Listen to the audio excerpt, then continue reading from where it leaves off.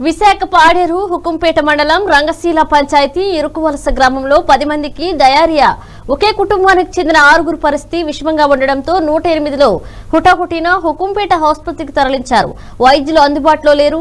అక్కడ ఉన్న సిబ్బంది ఇంజెక్షన్ వేసి ఆసుపత్రి బయట ఎండలో ఉంచిన దృశ్యం విలేకరి కెమెరాకు చిక్కింది. డయేరియా సమాచారం తెలుసుకున్న మీడియా ప్రతినిధి ఆసుపత్రికి చేరుకోగానే అదే సమయంలో అటుగా వస్తున్న వైద్య అధికారిని మీడియా ప్రతినిధి చూసి అవాక్కైంది.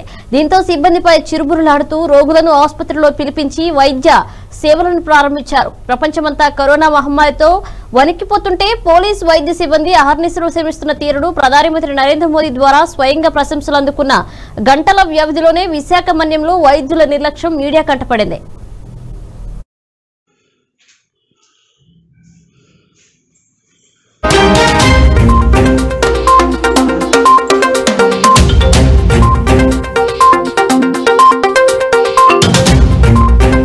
Audio Jungle.